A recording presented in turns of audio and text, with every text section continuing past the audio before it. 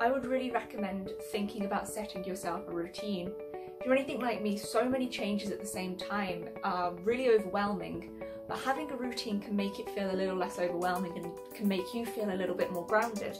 Prioritise what you think will genuinely be useful for you in your assessments and doesn't make you feel overwhelmed. Particularly in a year such as this, it is really important to take care of your mental health and feel supported. First things first is to read your module handbook on your Blackboard page.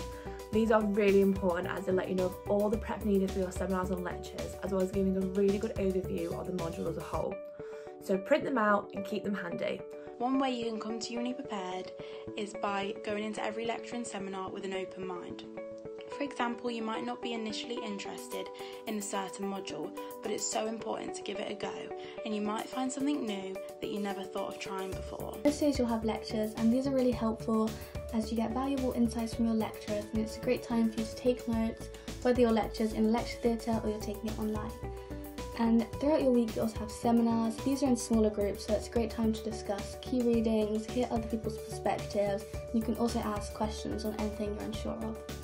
But throughout your day you also have lots of spare time, so you can catch up on any readings or assignments in the quiet spaces on campus. Elmfield, the sociology building, it has some really nice, like small, quiet computer suites and places to study that, in my opinion, just blow the information commons out of the water. But don't tell anyone who doesn't study sociology that. Check your University of Sheffield email address daily. This is what lecturers will use to give you any updates on the module, as well as give you any information that wasn't in the handbook. So keep checking it. There's lots of extra support you can get if you feel like you need it. So services like 301 really helped me to do much better than I ever could have imagined I would do at university. I've got a simple motto of do the work, and it really is a case of if you do the work, if you put the time in, you'll be fine. One of the most intimidating parts of starting a social science course that I personally found is the reading lists. They are extensive, compiling of essential readings and additional readings. The most important piece of advice I feel I could give myself would be to not let this intimidate you. Do not feel like you have to complete the full reading list every single week. It is there as a guide and to help in your assessments. What I would advise is that you complete your essential readings every week.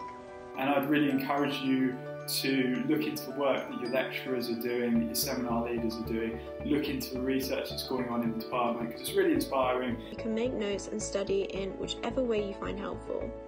This provides you with a lot more control over the way in which you work.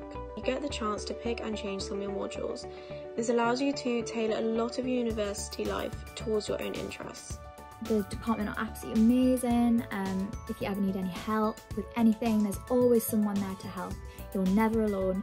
There's actually always someone that you can email, there's always someone that you can go to in the actual department in Elmfield.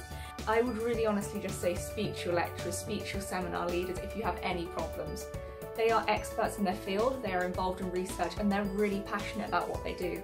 So they will be more than happy to help you out. The department and the university both did a great job of getting us through the lockdown period. They supported us really well, and so I'm confident that while we're still working within the framework of a new normal, you know, you're in the best place you could be, so enjoy.